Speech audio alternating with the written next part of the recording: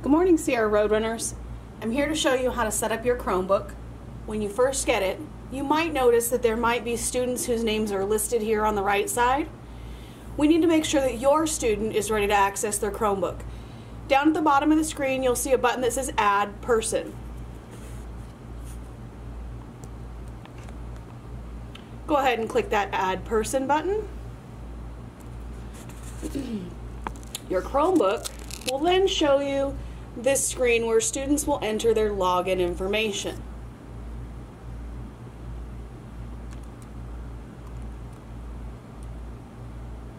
Remember that our login is our first name, last initial, and 4 digits.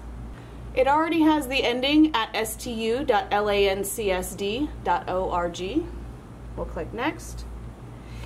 If it gives you a red box, that means you may have mistyped your password. Double check your username and password to make sure that you have that correct. Alright, once you have your correct username, you're going to click your Next button. It's going to give you an option to enter your password. Remember, our TK, K, and first grade students, their password is their same 4 digits that you'll find at the end of their student user ID. The upper grades will have a longer password that's a combination of 2 words and a number.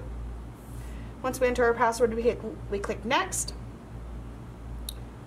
Now our account is connecting. We're going to go ahead and click Get Started, and it should load us onto our ClassLink screen. Depending on your internet speed, it could take a moment.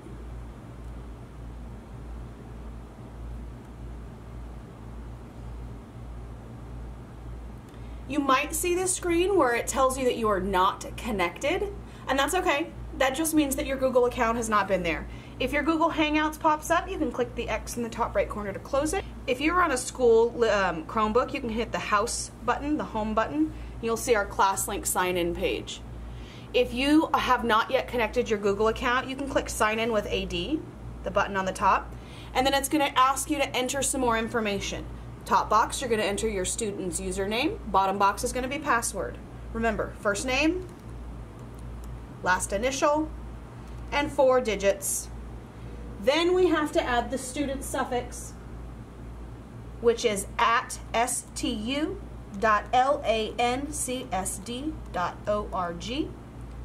I can hit the tab button, go to my next box, enter my password, and now click Sign In.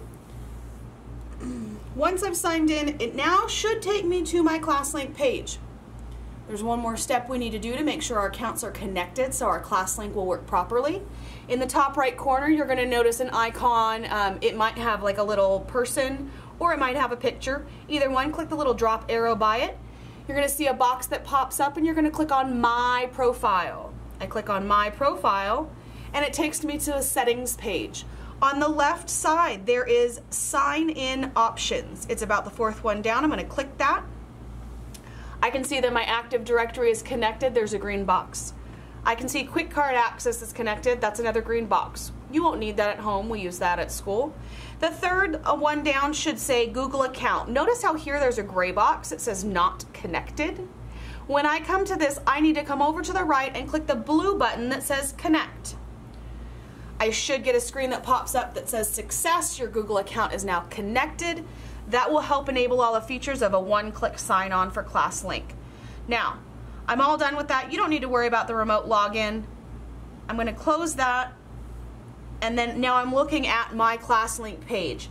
When your ClassLink is set up and you make sure you've connected your Google account, everything should work as a single click to get to where you need to go. One more time, let me show you with iReady. It might pop up a box that says it's making magic happen. That just lets us know that it's entering our information.